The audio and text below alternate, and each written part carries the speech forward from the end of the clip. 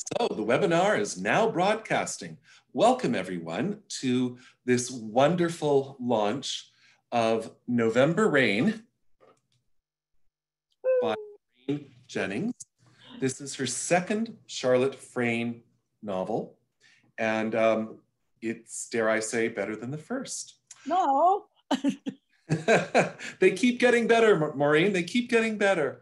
The first one wasn't very good. Never mind. Go on. No, it was very good. This launch is co-hosted by Sleuth of Baker Street and the wonderful store run by JD and Marion, and we appreciate their really supporting Maureen, supporting the sales of Heatwave, the first Charlotte Frayne book, and November Rain, and the role they play in the murder mystery society. They are terrific. They put authors in touch with publishers. They put publishers in touch with authors and authors with authors. They are an amazing store, and they have many, many copies of November Rain. And if you order your copy from them, there'll be a card at the end that tells you where you can order from. They can arrange for Maureen to come into the store and sign copies of the book. This evening is going to be a conversation between Vicki Delaney and Maureen. The conversation will last about 30 minutes and will be followed by questions which can be submitted via the Q&A feature at the bottom of your screens. So please type in any questions you have. I will monitor them, and when the conversation is over, I will enter the fray, and I will ask questions on behalf of you, the audience. So now for the introductions. Vicki Delaney is one of Canada's most prolific and varied crime writers and a national bestseller in the US. She has written more than 30 books, clever cozies to gothic thrillers to gritty police procedurals to historical fiction and novellas for adult literacy. She's currently writing 3 cozy mystery series: the Sherlock Holmes Bookshop series for Crooked Lane, the year-round Christmas mysteries for Penguin Random House, and under the pseudonym of Ava Gates, the Lighthouse Library series, also for Crooked Lane Books. Maureen Jennings, who is our darling, and whom we are celebrating tonight, is the author of the Detective Murdoch books, which have, of course, been adapted to what I think is turning out to be one of the longest running television series in Canadian television. Murdoch Mysteries is, I think it's in its 13th season now. 14. And shows no signs of letting up, and is providing many people with a very healthy income. Is delighting audiences, not only coast to coast to coast, but around the world and in multiple languages. Maureen is also the author of the Tom Tyler and Christine Morris books. Her books have been translated into many other languages, including Polish, Korean, French, German, Italian, and Czech. She was awarded the Certificate of Commendation from Heritage Toronto in 1998 and the Grant Allen Award for ongoing contribution to the genre in 2011. She's received a total of 8 nominations from the Crime Writers of Canada for Best Novel and Best Short Story of the Year. I'm going to now mute my mic and turn this over to Vicki, who will unmute her mic, and off we go. Thank you so much, Mark, and thank you to everybody for joining us. I can't see your faces, but I know you're out there listening to us, and I appreciate very much, and I know that Maureen does. I have one quick correction. I'm actually the author of 4 series. Mark didn't mention the Tea by the Sea series from Kensington, but that's okay. Anyway, so I have read Maureen's 2 books that are published by Cormorant, and I just love them. Particularly evocative to me is the time, and we're definitely the time and the place, and I definitely want to hear more about that. So first of all, I'd like to ask Maureen, these books are set in the 1930s. I think it's what, 1937, 1938, the series begins. So I'd like to know, what is the initial appeal of the time frame of these books to you? It's the 1930s, it's in Toronto, the Depression is raging, World War II is looming, people are still suffering from the effects of World War II. World War I, sorry. So it's unquestionably not a cheerful time. So why did it appeal to you as someplace you wanted to write about? If I start talking, then it'll switch to me, right? Okay. Before I get, I'm so distracted by all these wonderful notes that are coming through. Oh, thank you so much. It's amazing because we have from Ireland, UK, Spain. These are my friends, and it's really lovely. So, and like Vicky, I wish we could see you. I wish I could see you, but I know that you're there, and I really appreciate it. So back to Vicky's question, it's actually 1936, and I chose that deliberately because when I start writing a book, I do what I call cast a wide net. And as I was looking, I knew it was going to be in that period, more or less. And then I read a lot of the contemporary newspapers. And in July 1936, there was a heat wave that hit Toronto. Never before or since has there been such a temperature. 40 degrees at night, which was phenomenal.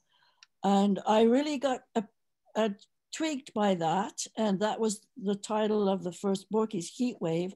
And I wanted to explore, given that time, and you can imagine with virtually no air conditioning the way we have it now, that it was very, very uncomfortable. And it was particularly uncomfortable if you were poor. And it's those parallels just echo throughout history. So I got very interested in that. The more I read, the more I discovered what an incredibly turbulent time period 1936 was. And I like going to a time period that's kind of on the cusp of change, which is how the Murdoch series started. 1895 was very much a period of change, although we think it was a stayed time, it actually wasn't. So 36 with Heat Wave, and then getting into what Toronto was like. And as you say, it was nearing the depression was easing a little bit, but there were many people who had suffered and were still suffering from that economic deprivation. So very exciting things were happening. And what really intrigued me was, as a reaction to that, I think there was a surge in communism, and communism created incredible fear in the establishment. And this was the Red Scare. And I have a book which I'm just going to reach over. Oh, it doesn't matter. Oh, no, I will show it to you. Sorry. I can show you things. That's really nice. Sorry, there was this is not the book I was going to show you. This is The Riot at the Pits. The book that was very interesting to me was a play, actually, called Eight Men Speak. And it was considered seditious. Now, I have no idea if in today's world we would ever label a play seditious, but sedition was still a criminal offense. So the play was. Can you define how you see sedition for us? Encouraging treason, is that not what it is? That's what I think. Well, the play, yes, I got the play, and I thought, okay, again, what is sedition? Why was this so upsetting to everybody? The play was played once only, not far from here actually, and was immediately closed down. But the play was about particularly a man called Tim Buck, who was a communist and had been sent to prison because at that time, to be a member of the Communist Party was illegal because you wanted to overthrow the government. And that's where the sedition came in. So the play, which is rather a good piece of drama, was simply about questioning this criminal offense. And I found that really interesting. So that's why that time period just started to go, ooh. And I set the first book and the second book, fictional time, they're only a few months apart. Heat Wave and now this one, November Rain. So that really intrigued me. And the fact that although World War I was finished, the ripples and the repercussions were still going on, as they do, in terms of the returning veterans, the effect it had had on society.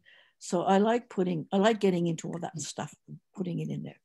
Yeah, and you do a really, really good job in both those books about discussing the thing about the veterans. And I in fact, they were generally not treated all that terribly well, and maybe we'll have a chance to get into that. I mean, they were honored for their sacrifice, but then they were shunned socially if they showed any effects from their experiences, and nobody wanted to hear about it. Nobody wanted to go near them, and certainly poverty for their whole dodged a lot of them for their whole lives because they couldn't hold down jobs. So you do a really good job in this book, I think, of discussing that. Right. So you held up the book about the Christie Pits, and that's actually a question that I do have. So the 1930s, 1936, obviously a troubled time, as we said. So in Heat Wave, the first book in the series, the characters discuss the recent riots at the Christie Pits, and they talk about something called the Swastika Club. I think we can all guess what that is, right. And how bored young men looking for trouble and finding it when they felt their turf was being contaminated by foreigners. Right. I was actually going to read the place and I've lost it, so I'm not going to. Oh, there it is, right here. Okay. Back then, they were mostly young toughs, unemployed and looking for trouble. And when a young, aggrieved male and looking for trouble, you're going to find it. What did they have to be so aggrieved about, other than the economy, that is? That was secondary. They seemed to leap into action when they felt their turf was being contaminated by foreigners. Ah, yes, the eternal other. So my question about that is, are you making a deliberate comment on the political situation in Canada and or other countries today, or are you strictly talking about history? Well, I'm very much with Barbara Tuchman with that wonderful title, The Past is a Distant Mirror. And I really get all hot under the collar about that because I feel as if history is not taught enough, that we do not know enough about our history in terms of learning from it. So that was I'm very deliberately doing that, yes. And the fact that it wasn't that long ago, 1936 was not that long ago. And it was the Barmy Beach Club, which is a wonderful, respectable club. But they had these little groups who and this was prior to World War II, remember, they started to call themselves the Swastika Clubs. And in the Christie Pits riot, there was a baseball game going on between a primarily Jewish team and a primarily Italian team. And these toughs stood up in the stands with a huge banner which said Heil Hitler, and there was a swastika on it, which was already people were knowing what the swastika meant. They started apparently to shout Heil Hitler, or Hail Hitler, more correctly. So the Jewish team in particular weren't going to stand for this. They were young men too. So they went for the banner, and the huge riot ensued, and it caused some good repercussions,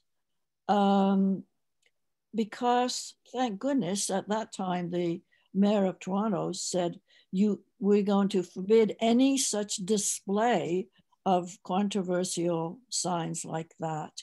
And so they just went underground and called themselves the Barmy Beach Peace Association, which I thought was terribly ironic. But apparently the mayor of Toronto, Draper, was terrified of communists, and there was a lot of fusion in people's minds with Jewish and communist. And so he had got most of his police officers somewhere else monitoring a peaceful trade union meeting. They were trying to get some employment and recompense.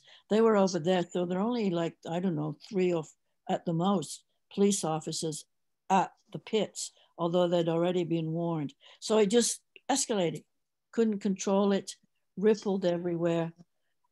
But I felt that was one of those funny things that got a consciousness raised in the city. And I think that's always good.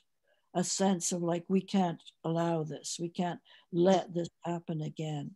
So even though that's earlier in time, that was 1933, than my book, I still felt these things, as I say, ripple through society. So I wanted to mention them and the conflicts that were simmering and then, of course, broke out so atrociously in Germany in 1939. Wow. But it was, I guess what surprised me was that it was already kind of starting there. People were, and I didn't make this up, it was already, people were saying there's going to be another war. And I thought, I was surprised at how early people were thinking like that, 1936, 3 years earlier, but the troubles were definitely, as Churchill called it, the gathering storm was already there. And I found that very interesting. Speaking of gathering storms, that's a nice segue into my next question, which is about, to change the topic a little bit, about weather. Thing that struck, right. Reading both these books is how important weather is, and so important that it's reflected in the title, Heat Wave and November Rain. I felt that certainly in the first book, the reader really feels that heat. As you said, a time with no air conditioning. And I just keep thinking of women in their girdles and their stockings and their tight dresses, and men in their suits and their ties, and you can't take that tie off. And then the cold rain of November, and it's November right now, and we all know what the cold rain is like. It's just awful. So is it intended, was it deliberately intended to have weather contribute so much to the book? And is it going to continue to be such a prominent feature in later books? Yes. Well, as I said, the thing that really tweaked me was this heat wave about which I knew nothing.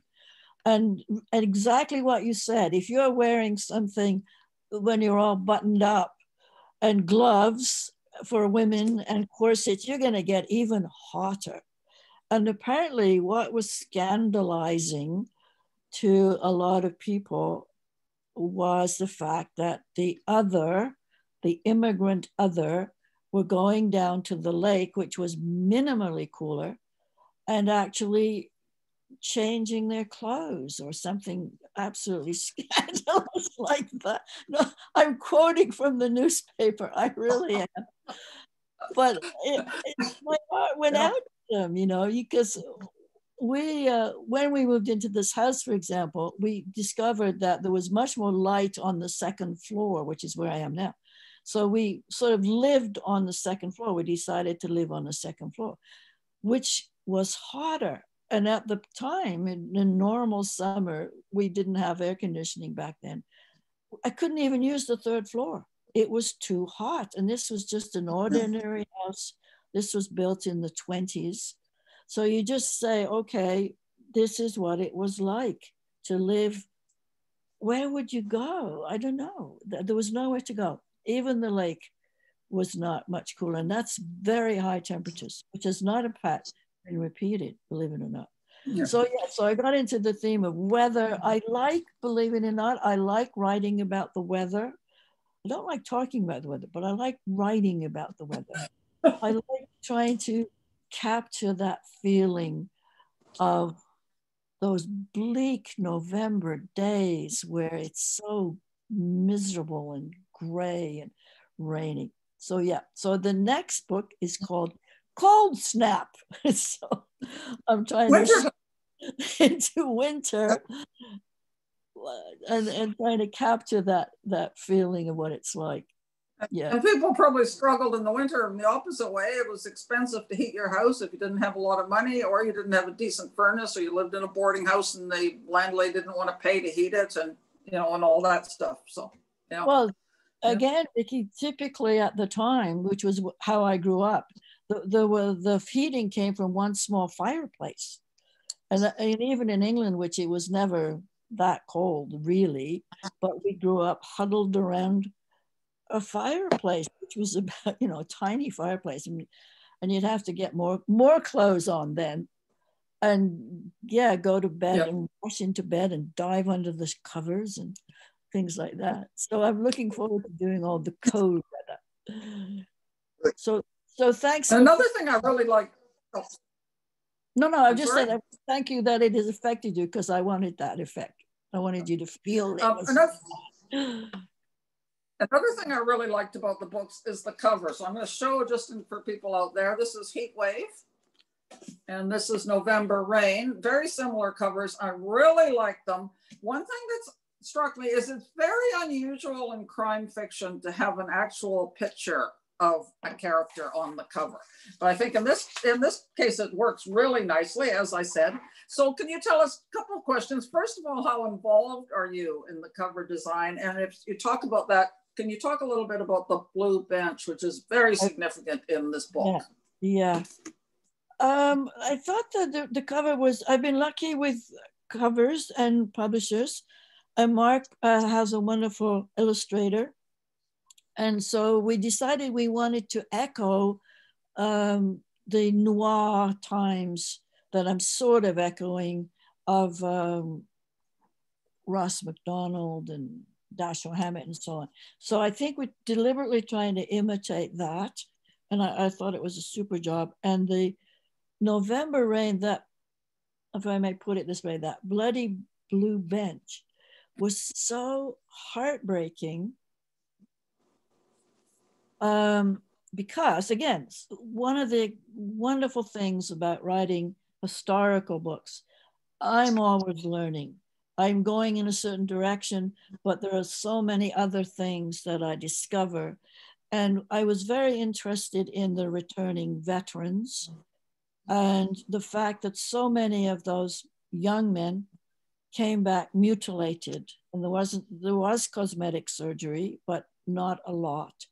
And one of the ways that the city tried to, on one level anyway, empathize and sympathize with them, they designated certain benches, blue benches. They were painted a bright blue.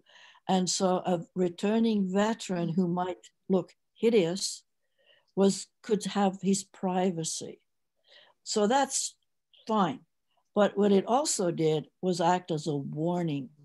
And I kind of put that in the book too. So someone's walking along, you see a blue bench and you see somebody sitting on that bench and you go, oops, am I going to avoid this because I'm likely to encounter someone who is hideously disfigured, which was the case. So I don't know how long they lasted. I never could find that out, actually. They didn't go on forever and ever, but right after the war, that's what they were there. And there was actually, I came across a website where they actually had a photograph of such a bench, and it was bright, bright blue. I mean, you couldn't miss it. So I thought that was very interesting, the attitude of people. As you said earlier, there was oh, let's get on with things. We can't give you very much money. Many of those returning veterans were very economically deprived, never mind that they couldn't work. And I felt a lot of sympathy for that. So I tried to put that into November Rain. That they're very prominent in the story, these men who are injured and returning. Yeah, and you handle it really well. It's quite touching. The bench that was a shocker to me. I thought I knew a lot about that time frame, and I'd never heard of those. No. And it is like having a sign around your neck, unclean. You know, it's kind of. It's exactly. It wasn't supposed to be that way, but I'm sure that was there. Of course. Yeah, exactly. So I'd like to add this. The series is called Paradise Cafe series. It's not called the Charlotte Frayne series or Toronto in the 1930s series or anything like that. So why is it actually called Paradise Cafe when in fact Charlotte doesn't even work there? She works for a private investigation agency. Can you tell us about that? Oh yeah, for sure. Well, it's, everything shifts, as you know, as a writer. Things tend to evolve on their own. But when I started out, I wanted to write about a private investigator who was a woman. And I'm sorry, there's a note there. Never mind. I'll read it later. Yvonne remembers blue benches. Oh my God. Oh. So Charlotte as a private investigator, which in itself was really interesting because women at the time were not detectives. They could be on the force, but that for a long time it was women looked after women and children. Fine, that's fine. So, but I wanted that, and then I started to again get material about prisoners of war. And we tend to think of prisoners of war of the Second World War, where we know there were notorious, horrible stories. But there were also prisoners of war in the First World War, a lot actually. And I came across something somewhere, which the prisoners of war were starving. They never were given very much food. And so they began to, apparently, when they were in their barracks, they would talk about food. Now, initially, I thought that was, I couldn't imagine that. I think if you were really, really hungry, you wouldn't want to talk about food. But since then, many people have said, no, that's not the case. And a lot of people have said that for these men, they were very hungry. And so they would talk about food that they had loved. And so I was very intrigued by that idea. So in fiction, these four men decide that when they are released, if they are ever released, they will make a cafe. Because what they'd say is, I would eat that bacon sandwich and the egg would run down my chin and it was paradise. So they decided to call this cafe the Paradise Cafe. And I really liked the idea. And I put a little note at the beginning because I love my morning coffee and I'm lucky to have people who know me and I know them. So I literally, as I put that in the book, the Paradise Cafe is the place where you go and they know your name. And all you have to do is say, I'll have the same. And I love that concept. I love going in and Pam says, same, yeah, the same. So that was how it started. And I want that cafe to be in like a character in the book.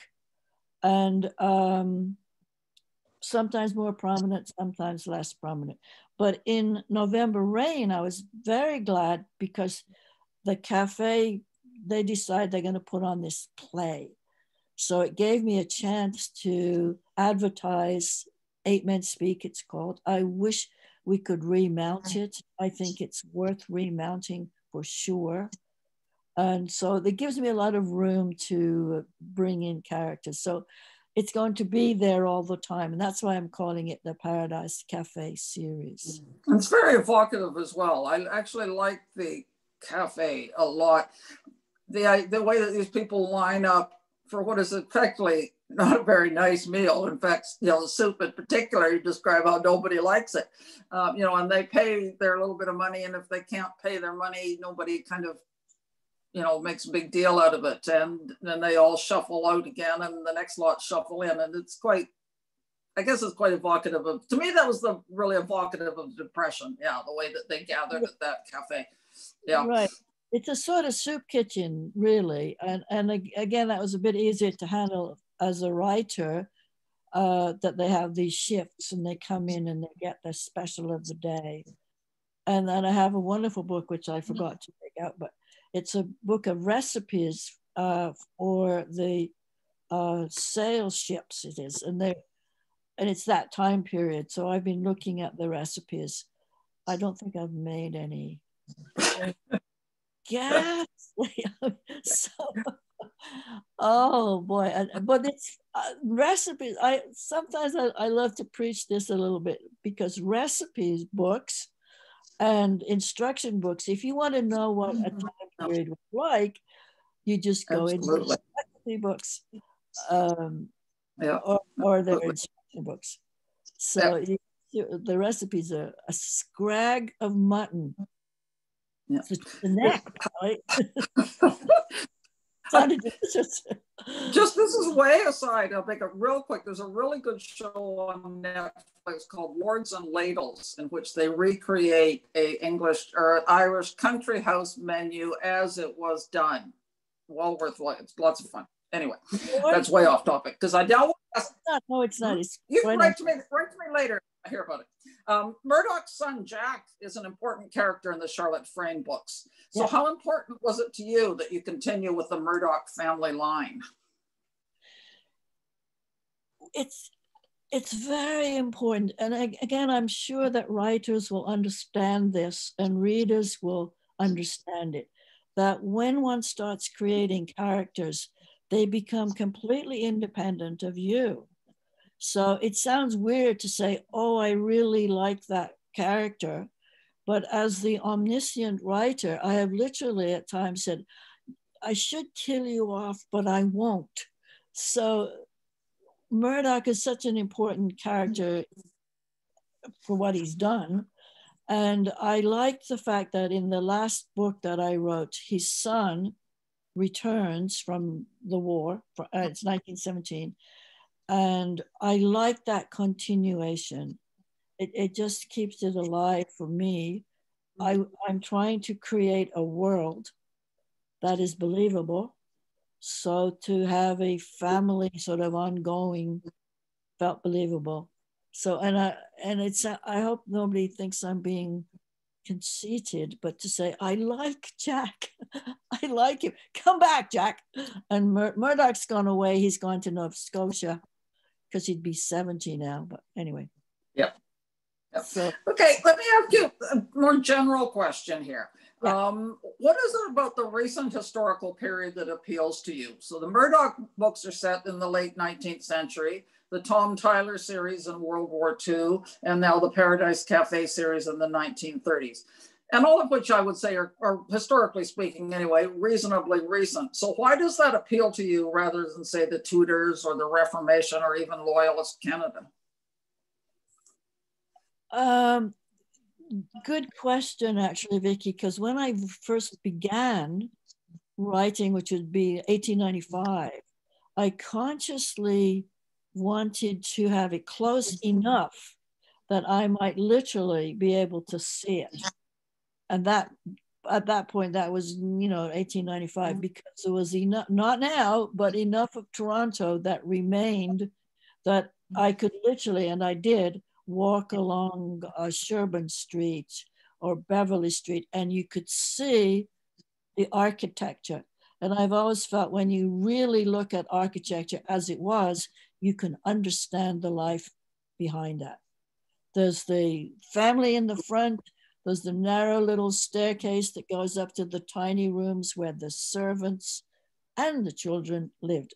That's all you need to know about the dynamics of that society. Obviously not all you need to know, but so I was very aware of that. I loved the Tudors. I loved that period, but I knew I couldn't feel close enough to it. I couldn't walk around and say, oh, wow, or necessarily hold something that someone had held that long ago. And as I've moved on, I mean, the Tyler series are actually closer in time, but the 36 period also feels really close, especially in Toronto. And I find it's more alive for me. And not a lot has changed. And sometimes that's distressing, and sometimes that's okay. You say, why hasn't it changed? The bad things. But no, I really like to live in a place. And I think that's why those shows that you mentioned, they're so successful. And I think perhaps most of us like to live there, let's try on that corset, or let's put on that sword. Swords were so heavy. As soon as you pick up a real sword, you go, wow, that was heavy. So that's why.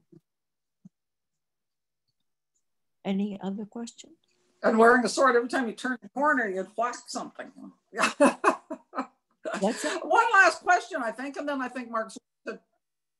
What's that?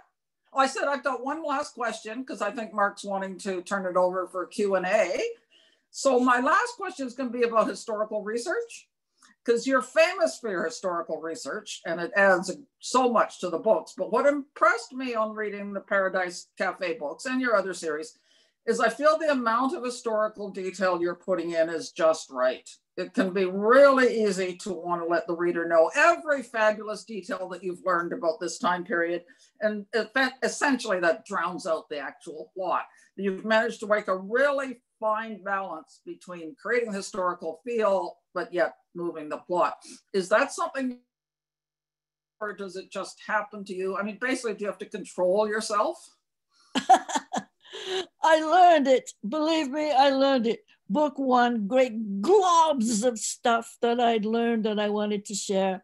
And I had a very wonderful, tactful editor at that time, Ruth Cavin, and she tactfully suggested I sort of sprinkle it as opposed to globbing it in.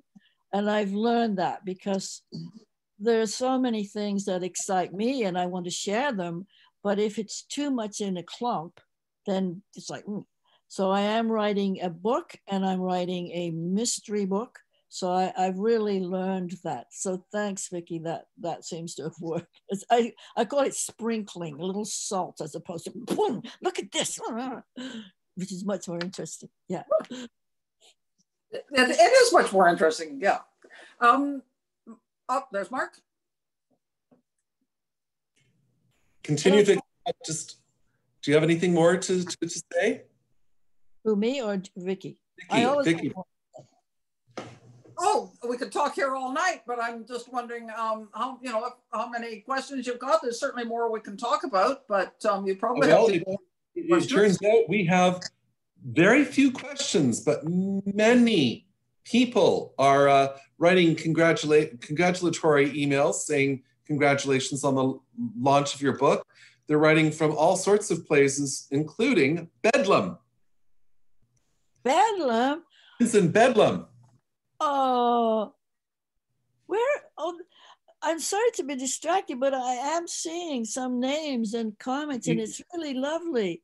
It is truly lovely. Well, I'm going to say, as somebody who's edited the two Charlotte Frayne books, one of the great challenges for me is there are what I would call bizarre historical details, electric typewriters. And boy, sent me on a Google search for 2 hours. And lo and behold, there really are electric typewriters. There were electric typewriters in 1936 and 1933. And one of the joys of working with Maureen is she's forever coming up with these details. And oh my God, recipes. Right. Food really does play an important role in these books. And Maureen, do you want to talk about some of your favorite cookbooks? Because there's one in particular, I think, that you are very fond of. That was the one I mentioned about the sailing ships. And it was actually published in 1930-ish, and it's absolutely fascinating. And part of the fascination, of course, is that it's limited in terms of what you can do on a sailing ship. Or, I mean, I'm sorry, not a sailing ship, a steamship. It was a steamship, not a sailing ship. Yes. That was really fun. And the thing that always gets me really excited is these details sometimes where it's like you're stepping through a door or a window and you're in that world. And that's why recipes and instruction books really seem to do that. And it's so exciting to step into, okay, an example from that particular recipe book. Because, and again, it never dawned on me, but you could only carry so much baggage. So carrying a certain amount of water, the water was rationed. Of course it was. It made total sense it would be rationed for the voyage. And there was a little note that said that the men, the stokers who were down in the bowels of the ship, sweating, pouring coal into the furnace, were allowed extra water. And it was just a little comment. Just, you have to give them and I love it.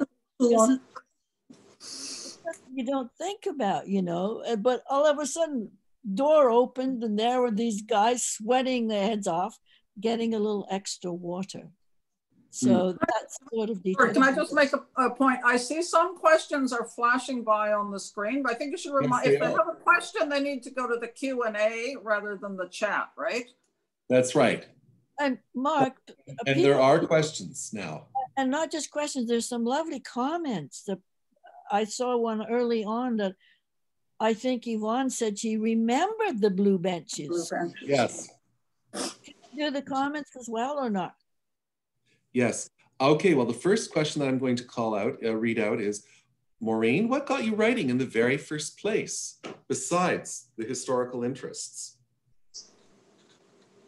What do you mean, person? The very first place, or okay, quick spiel. Growing up in England, fairly working class, it was never on the cards that a female or a male really would be a writer. You would be teacher, secretary, housewife, nurse. Nurse. Not even for the boys was it a doctor. You know, they did that. It was so hierarchical.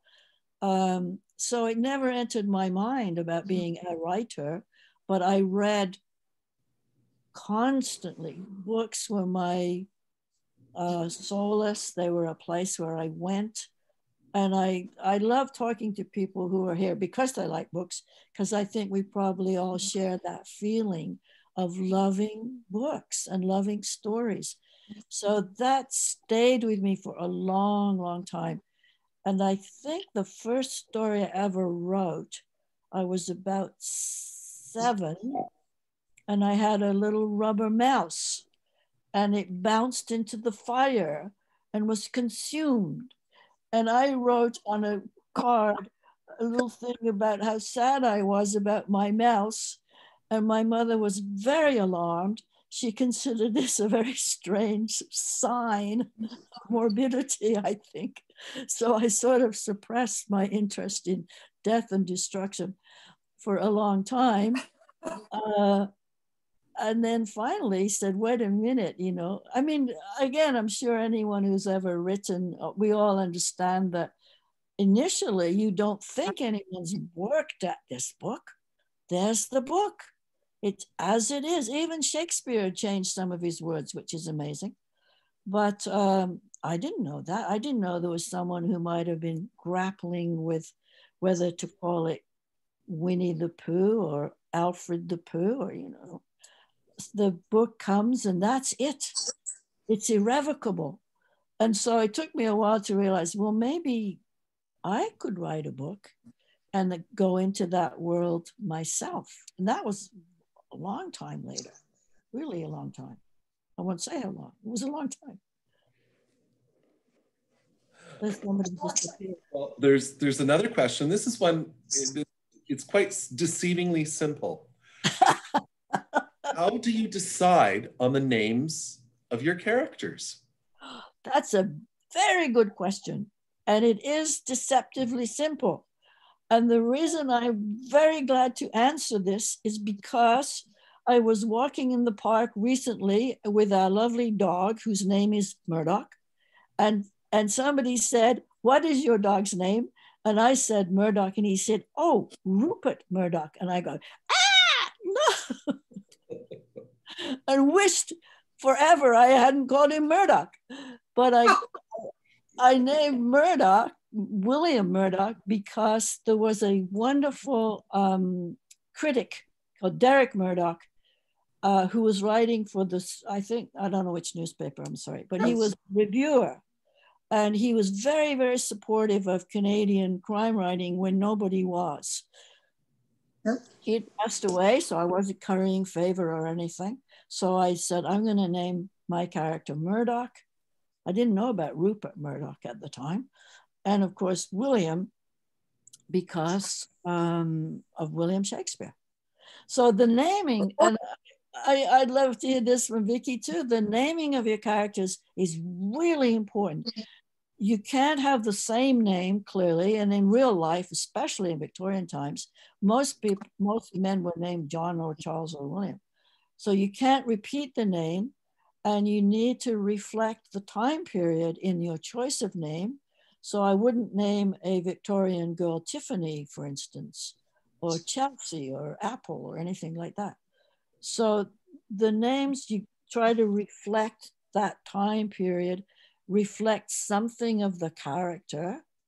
And yeah, that's a really good question. I could go on and on about it. But no, it's, I like, what, Vicki, what do you do? I find it incredibly difficult to come up with names for middle class, if you're writing today, contemporary stuff, middle class, middle-aged Canadian men. Mark, 2 spellings, John, Rob, Richard, you know, there are so few, and you can't have in a book a Rob and a Ron and a Roy. You've got one or the other. And I really struggle with that. Women's names are not so picky, and modern names, like if you're naming a teenager or something, there's all kinds of names, but middle-class Canadian men, oh my God, there's not a whole lot to choose from. No, there's not. Gord. Gord, I have gourds. No. Maureen, you should tell everybody that in addition to naming William Murdoch in part William Shakespeare, do you have a particular connection to William Shakespeare? Oh, Mark, you remembered. We share the same birthday, April 23rd. And when I was growing up, maybe all children do this, looking for role models. I'd say to my mother, "Why did you call me Maureen?" And her answer was, "Oh, I like the name," which was utterly unsatisfactory. So no father, he was killed. So there was William Shakespeare, April 23rd. Oh my gosh, we must be related. And I'd stare at that one portrait. This is rather embarrassing, but I'd stare at that one portrait that we have of Shakespeare, and I decided we had the same eyes.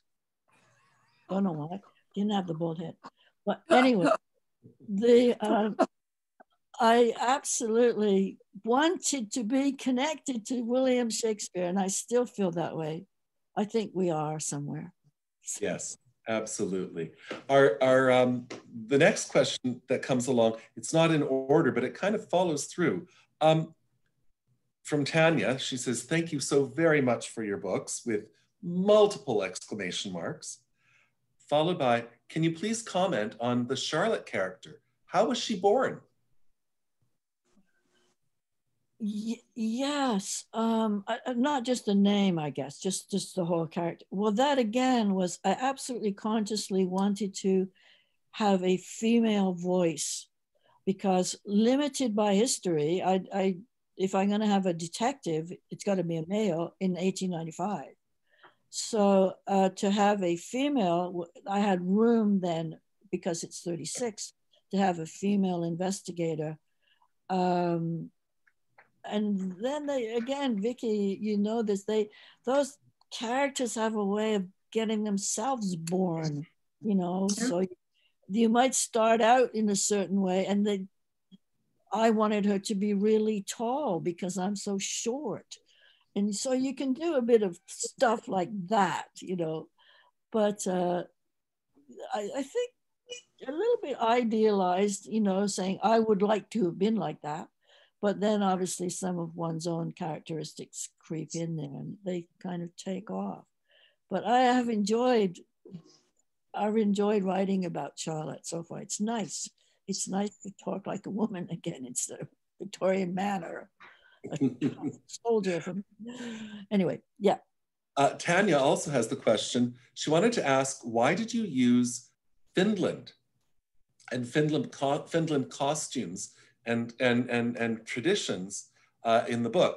Clearly this woman has read November Rain already. Do you Sorry, can I answer why I love this question? Yes. Because it was real. And one of the things that I keep talking about, the discoveries, there was a very important Finnish community in Toronto in 1936. And one of the things that I didn't say that I do, I use a street directory, and believe me, it's really interesting.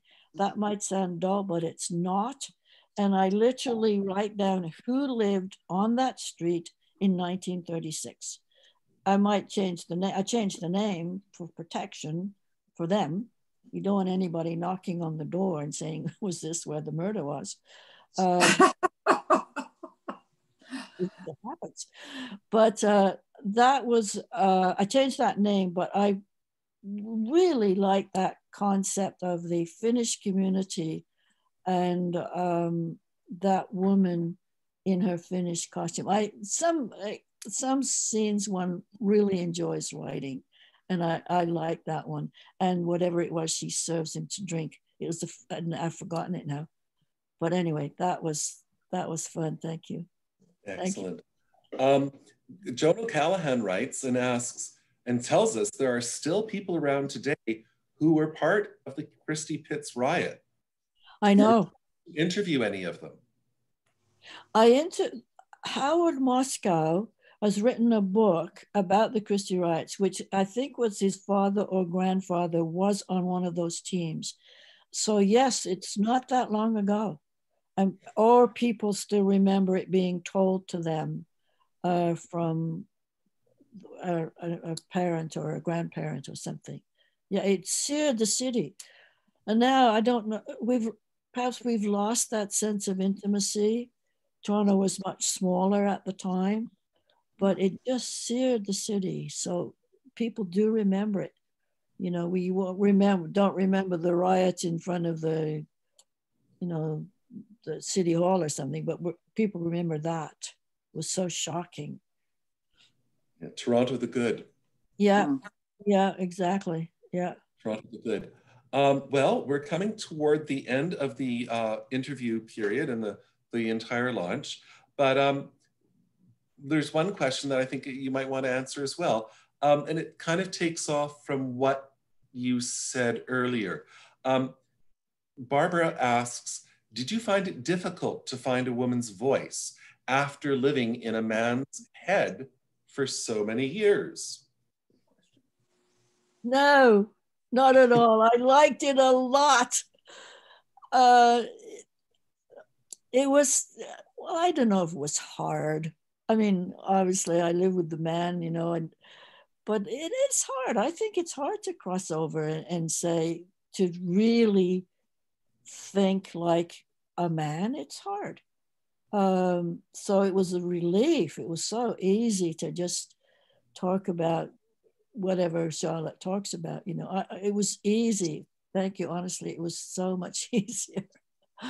Oh God.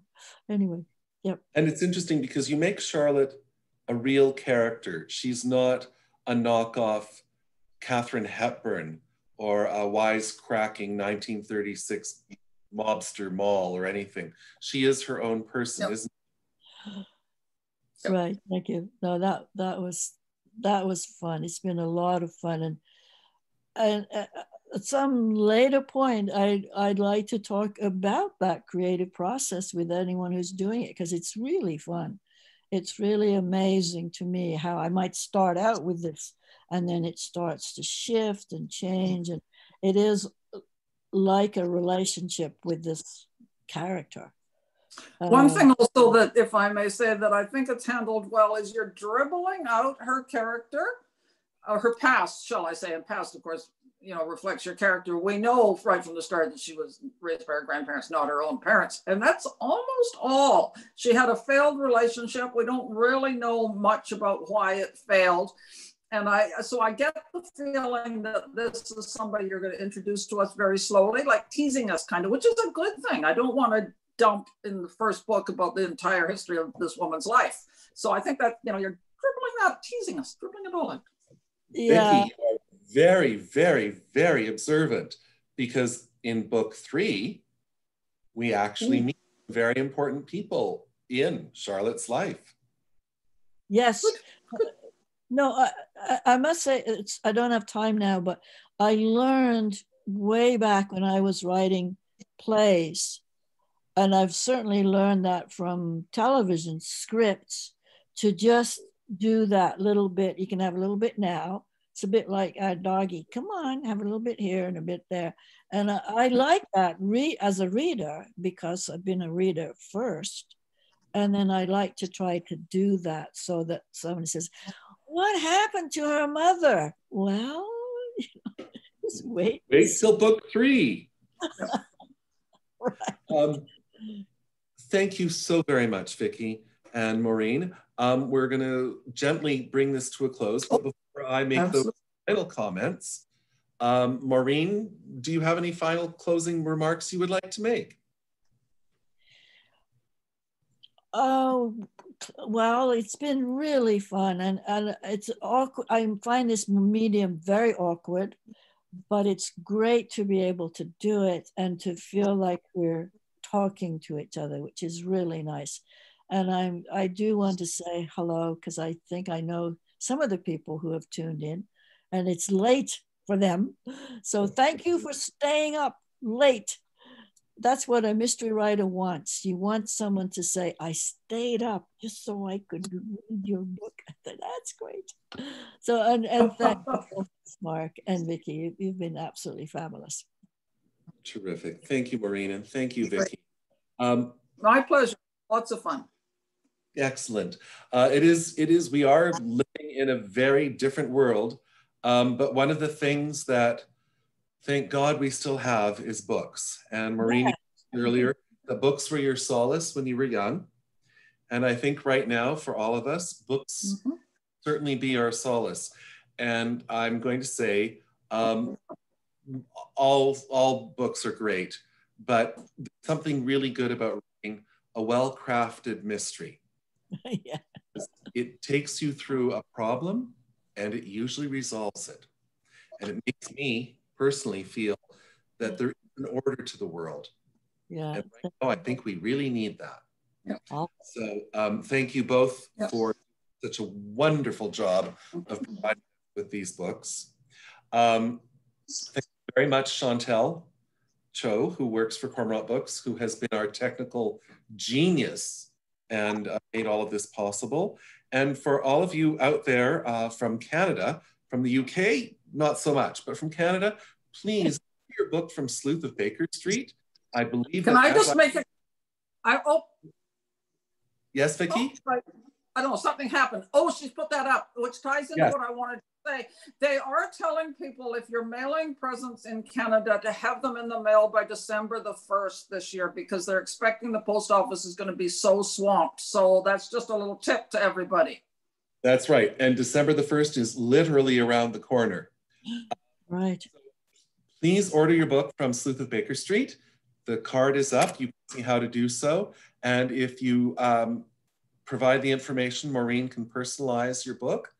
And while you're there, you know, you can buy other Maureen Jennings titles and Vicki Delaney titles as well.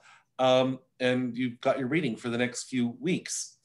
Thank you so much, everyone, for tuning in. As Maureen said, a number of the attendees are coming in from the UK, which means it's getting on for 1 o'clock now.